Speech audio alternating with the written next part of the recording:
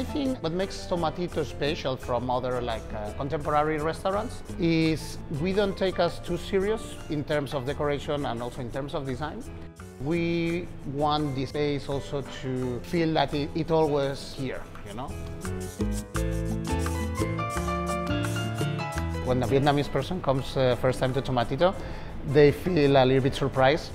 You take this very narrow staircase and you probably don't expect to find something like that in a second floor, you know?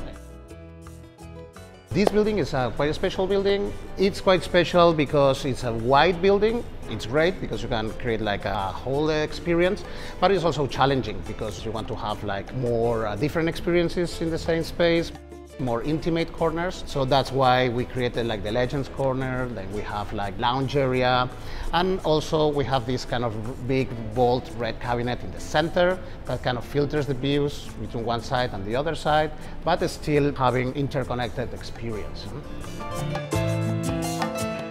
Tomatito is a tribute to the vintage tapas bars in Spain. It's the place where people, they go not just to eat or drink, it's where we go to discuss about football, about like the local celebrities.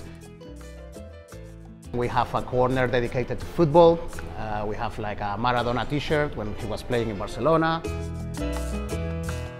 Then of course we have like our main piece, which is the bullfighter. It's a real bullfighter dress. It was on the arena. He gave it to us and he was really, really proud that this suit was going to Vietnam to share kind of an important part of our culture. So we bring a little bit of every team so everyone is happy.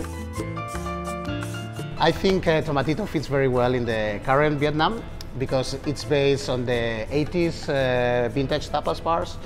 And in the 80s was a very special time in Spain where there was a big boom, like there's now in Vietnam. It's a time where everything is possible.